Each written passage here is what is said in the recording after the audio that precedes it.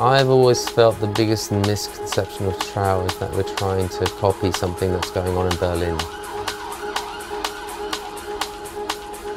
And I firmly believe that what Trouw is definitely not Berlin. It couldn't happen in Berlin in the way that we've done it. I think Trouw is more open-minded in a different way. It's a more happy place, it's a more open place. It's more about good vibes and everybody can join in.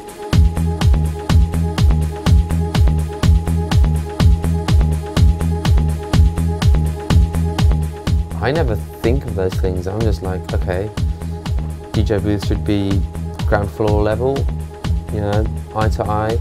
It's just the way it turned out. I've actually read a few articles about this recently, and that's something like, oh yeah, that's true. People can actually just really approach the DJ booth and turn down the fader or chuck a beer at someone. It never happens.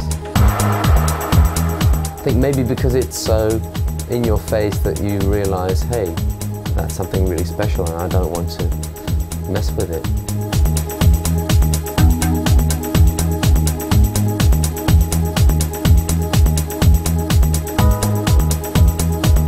Heleen's visuals are really cinematic.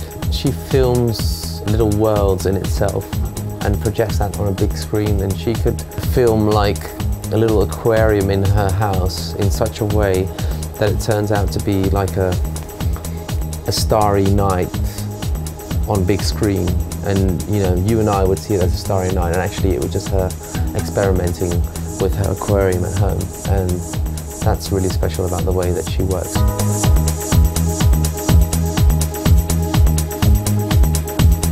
I have this extreme longing for nature and for the beauty of it.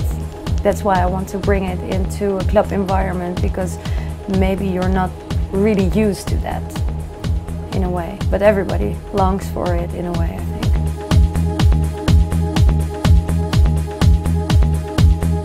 I like to see visuals where you can really go into, visualize your own story in a way. If I only look at super graphic visuals, sometimes I miss the emotion in it.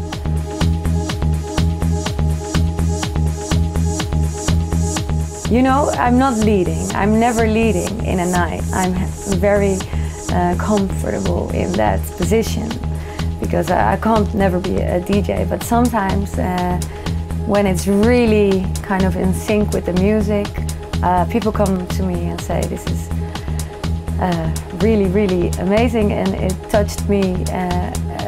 Thank you.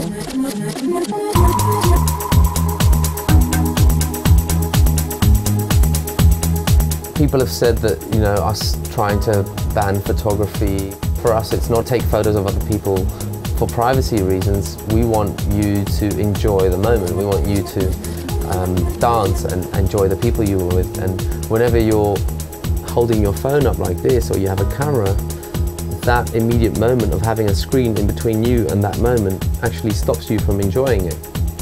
You know, you probably know from experience that when you didn't take a picture from that amazing skydiving wherever you were, that memory is much more vivid than the crappy, you know, MP3 recording that you made. We're not chucking people out because they're taking pictures.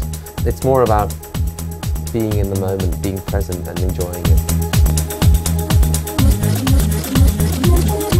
I think it's kind of an end of an era of partying in Amsterdam like this. I think it's beautiful that it stayed for 4-5 years and it ended on the top, and we're gonna be super sad, but we have, yeah, a lot of beautiful memories.